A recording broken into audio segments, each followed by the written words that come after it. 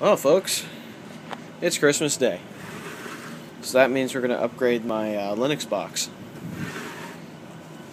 to a Core i3-2105 Sandy Bridge processor. So, let's get to it, shall we? Got my processor and the heatsink that goes with it, along with some Arctic Silver. Let's get started. Thumb screws are the best.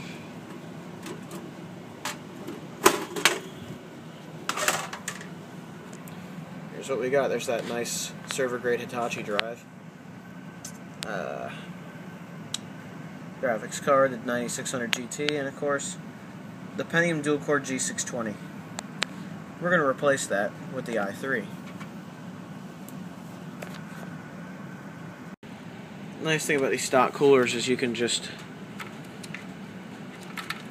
see if I can get it right. Yeah, you turn that thing, and they just pop up. You turn them counterclockwise, preferably with a screwdriver.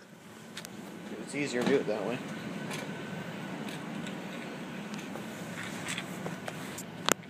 Preferably with a screwdriver, you take that and then you just do that. Stupid ratchet, I didn't turn you on. Then you turn the way it says on the thing. Turn the direction the arrows go, basically. And then you can just pull them all up.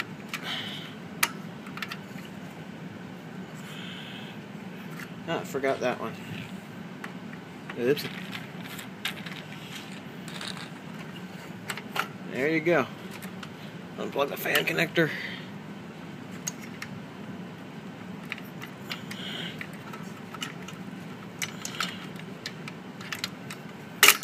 There we go. This is the i7 cooler I used, which is overkill with that copper core there. So we're going to use the heatsink that actually came with the i3 instead. So, let's get to it, shall we? Alright. Got the i3 here. It's a 3.1 GHz 2105 with HD 3000 graphics, which was the highest end, well, yeah, the most well-equipped i3 I could find at the time. And of course we have the heatsink itself, so we'll be putting two and two together with my own thermal grease instead of their own crappy stuff. So, sweet.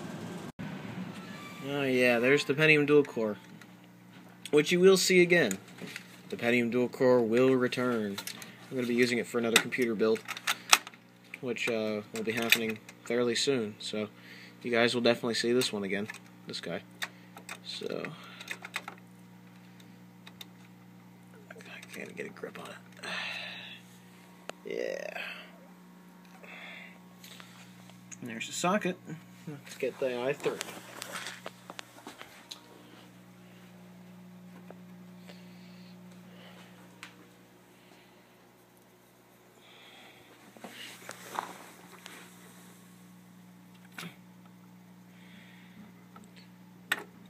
Alright.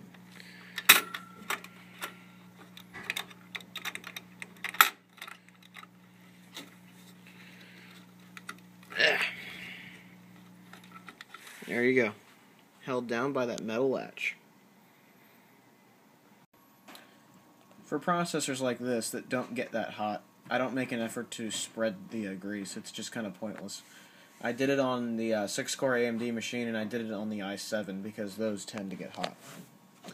Whereas this, it's just going to be squashed down by this heatsink here, so I'm going to put that in. The advantage to the stock heatsinks is they're pretty easy to install. Let me line it up there.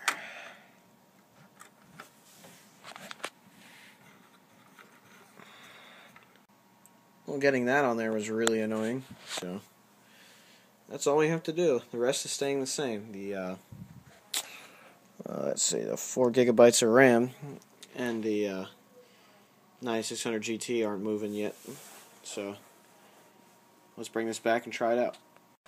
I'll tell you, one advantage to smartphones is using them to as a flashlight, because it's just dark back here, so it's a lot easier to see what I'm doing this way.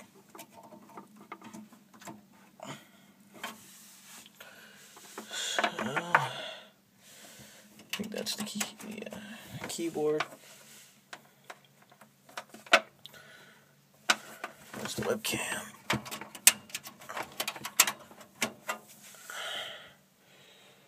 There's the mouse.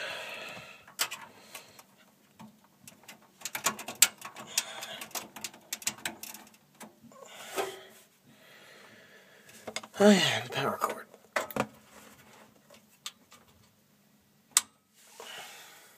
Alright, sweet. Let's start this guy up.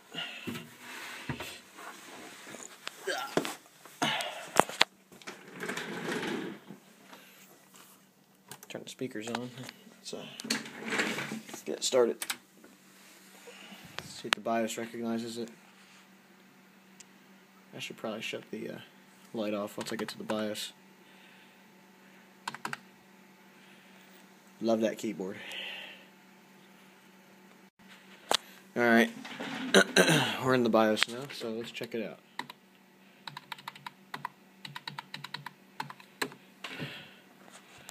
Oh yeah, look at that. It's a dual core with hyperthreading and VTX, which is pretty nice. So I'll be able to use this for virtual machines and things like that. That'll be really handy. Alright, very nice. Let's boot up.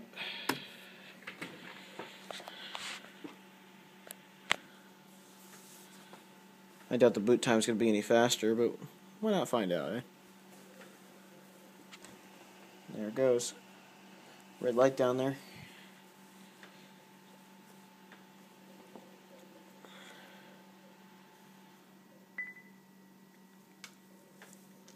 That's quite a bit faster than it was before, actually.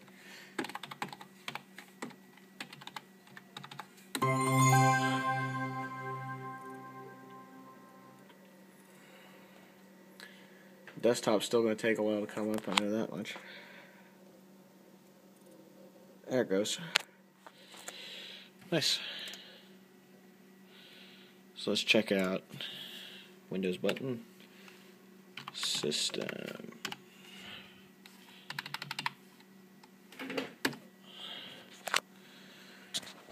Alright, nice. Very nice.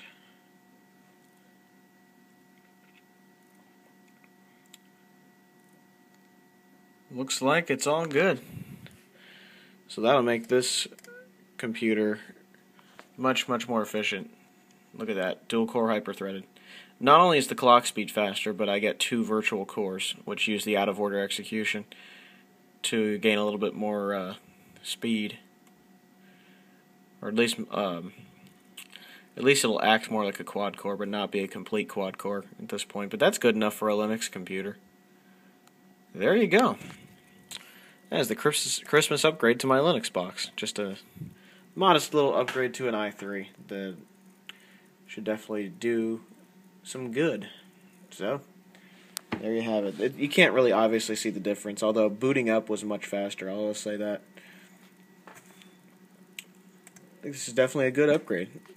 And it'll give me a really good backup if the graphics card happens to fail one day. Let's say the fan goes bad and it cooks itself. The HD 3000 will still be good enough to do some basic stuff that requires, well, some intensive graphics.